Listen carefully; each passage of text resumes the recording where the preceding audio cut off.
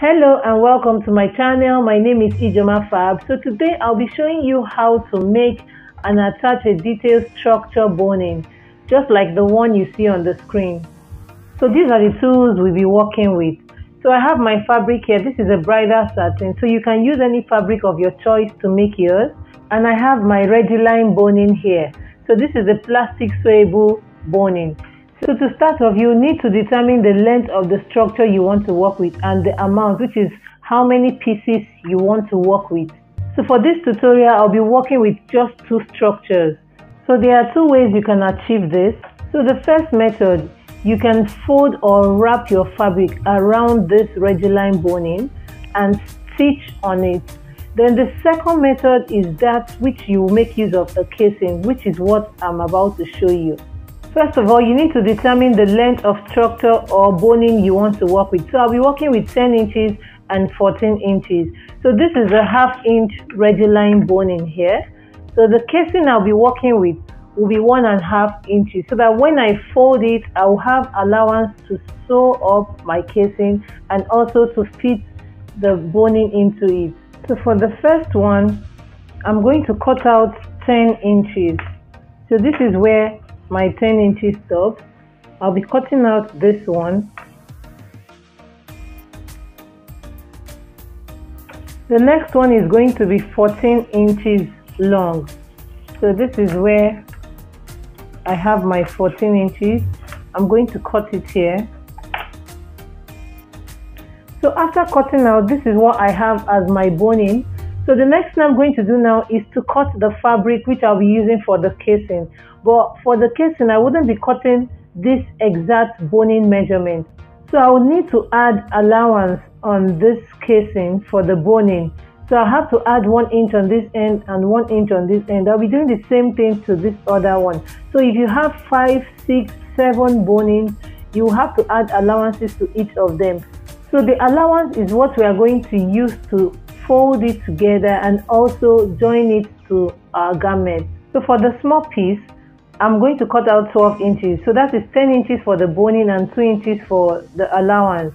So that will be 12 inches. So because my fabric is on fold, I'm going to cut out, so that will be 6 inches. When I open it up, it will give me 12 inches. So this way, I'm going to mark 1.5 inches. So this is going to be the width of the casing.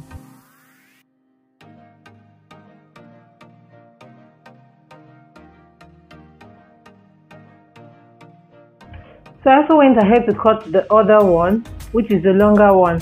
So the next thing I'm going to do now is to take it to my machine and fold it this way into 2 halves and sew up with 1/4 inch. I'll be doing the same thing to this one too. I'll fold it this way and sew up with 1/4 inch. So after sewing, this is how they look like. So the next thing to do is to turn it to the right side. So you can make use of your needle and thread to turn it to the right side, or you make use of your safety pin to turn it to the right side. So whichever one you're comfortable with. So I'm going to make use of the safety pin to turn it to the right side. So I'm just going to go this way and like this.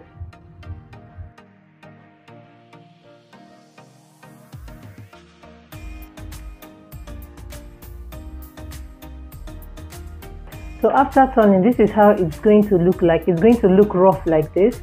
So the next thing you have to do now is to get your pressing iron and give it a good press so that it looks flat and nice.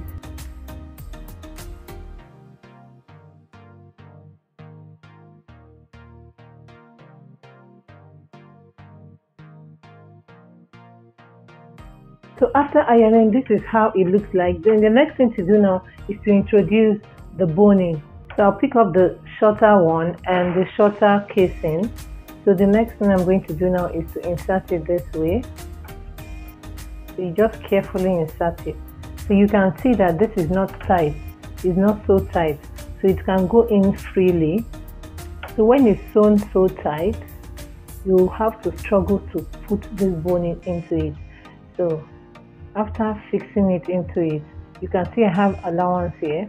So I'm just going to make it equal so that the allowances will be equal. So for the bigger one, I'll also pick it up this way and insert it into the casing just like this. So you can see that the flow is very free. This is very important because if you have it tight, you'll be struggling to pass into the casing. So also make sure that the allowance at the end here is equal. So this is how it's going to be, just this way. So you can also decide to beautify or design this to your choice. You can place your stones on this, or you can also make use of your trimming. So I have something like this here. You just place your gum on it and place it this way just to beautify it. So you can see how it looks like. So you'll be doing the same thing to other panels. So the next thing I'm going to do now is to introduce my needle and thread. So I'm going to take the needle and thread this way and fold this way. So I'll be sewing on this allowance here and not on the boning. So I'm going to take it this way, close to the boning, and stitch.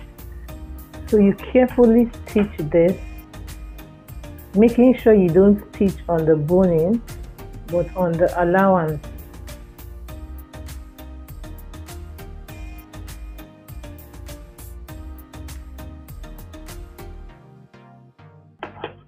And you cut out.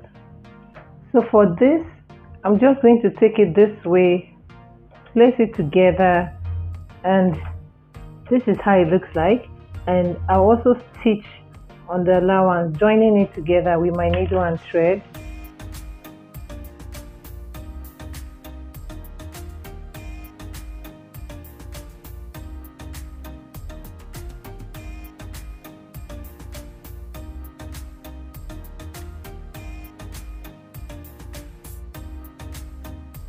So after doing this, you can decide to design it in different ways.